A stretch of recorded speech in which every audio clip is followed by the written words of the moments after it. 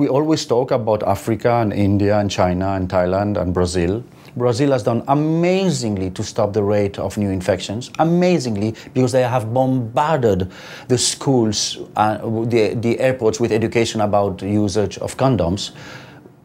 We don't do so great in America. I think lack of awareness is a big challenge that we face as educators, as teachers, as community members.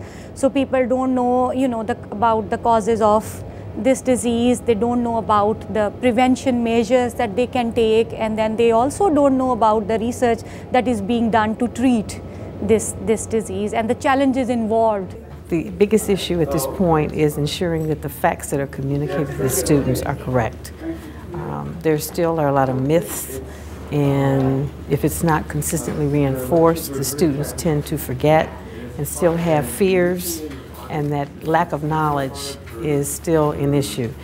The purpose of today's event is to provide teachers with an opportunity to take a look at the topic HIV/AIDS and ways that they can build that into their curriculum. So by hearing directly from the experts, they can gain some more information and more knowledge about the actual epidemic and what the state and condition of it in DC is, as well as other places in the world, and then provide a real-world context for them to build that into their curriculum, which makes it more interesting for students.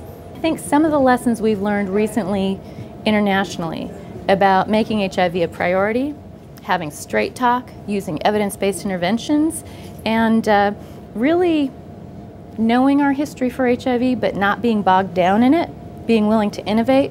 Those are the lessons we need to start to make a dramatic reversal in the course of our HIV epidemic here in the States. There are some curricula that focus on it, but I think that it needs to be integrated into the high school curriculum or even at the middle school level in teacher education programs, and we can easily integrate it with evolution education, community health education, and I think it needs to be given more time and prominence in the science biology curriculum. As you may know, yes, we have improved enormously the expectancy of the lifespan of AIDS patients. We do have protease inhibitors, and we do have reverse transcriptase inhibitors, and we do have a fusion inhibitor, FDA approved. But it's obvious that we do generate resistant strains. More and more resistant strains appear that are completely resistant to the protease inhibitors that we have now in hand. These coupled with excruciating, I would call them, side effects. And if you read the AIDS update of 2007, you will see that some patients rather die than take those terrible protease inhibitors.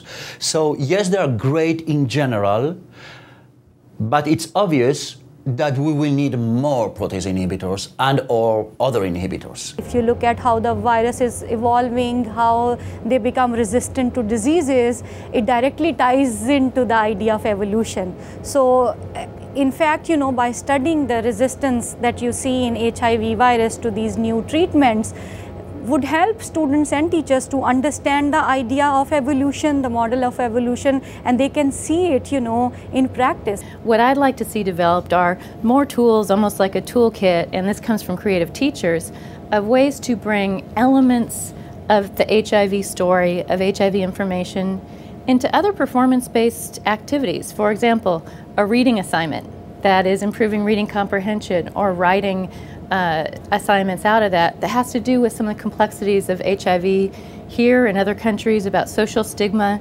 issues like that, about how to cope. You can say the same for math and science. There are a lot of creative math and science problems or projects or questions that could circle around the HIV topic and really hopefully get kids engaged in a new way. The Koshland Science Museum's developed some activities around the topic.